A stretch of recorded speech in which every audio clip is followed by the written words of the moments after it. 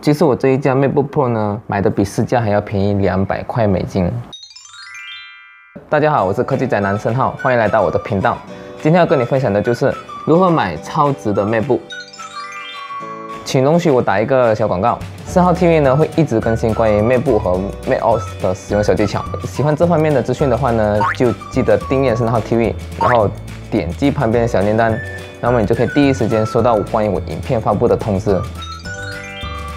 其实我从考虑搜索资料、比较价钱、等待时机、存钱、下定决心，到买到我人生第一架 MacBook Pro 的时候，花了3年的时间，一点都不夸张哦。因为这一架 MacBook Pro 是我月薪的1-2倍以上。我甚至在买这一架 MacBook Pro 的前1个月，每一个星期都会去到有卖 MacBook 的店去摸、去试用它。一直到现在，我都还记得，当我跟店员说，我要这一架 MacBook Pro Space Gray Color 的那一个画面，我的心跳就是噗噗噗噗噗噗噗噗噗。一直到我付款了过后，拿到了这一架 MacBook Pro 的时候，我的手心都还是在发冷的。所以可想而知，我是多么的紧张买这一架 MacBook Pro， 好像有点离题了，不好意思。其实要买到比较便宜的 MacBook 是有3个方法。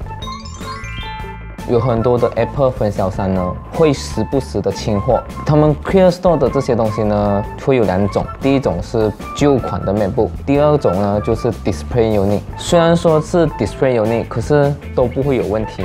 而且在买的时候呢，你会觉得跟新的一模一样。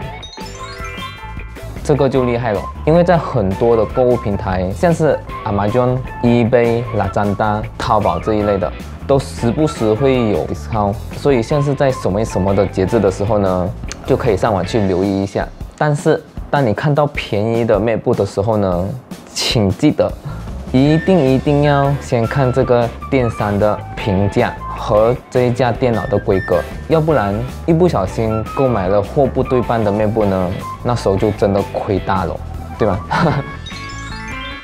这几年来呢，我发现到越来越多的10元贩卖机，或者是100元贩卖机，或者是一些网上的竞标活动呢，都会以 MacBook Air 来作为奖品。其实，在之前我有分享过 MacBook Air 值得买吗的这一集里面呢，我有说过 MacBook Air 其实值得也不值得买。如果你想要知道更详细的话呢，链接我会放在下面的说明文，方便你们点击去看。虽然说 MacBook Air 不太适合购买，可是你以非常低的价格得到一架 MacBook Air 的话呢，为什么不要？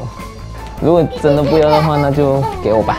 以上就是我要跟你分享的，如何用比市价更便宜的价钱购买到想要的 MacBook。啊，对了，我这一架 MacBook Pro 呢是在 Apple 承认的分销商买的。那个时候呢，他是在做这 Clear Store。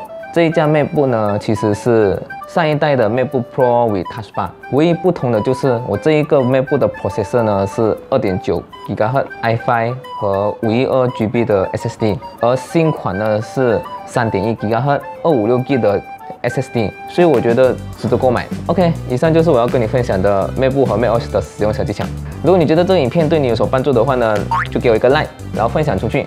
我非常期待你在下方留言告诉我，你第一架电脑呢是如何购买的。我是SernHao，我们下一个影片再见，拜拜。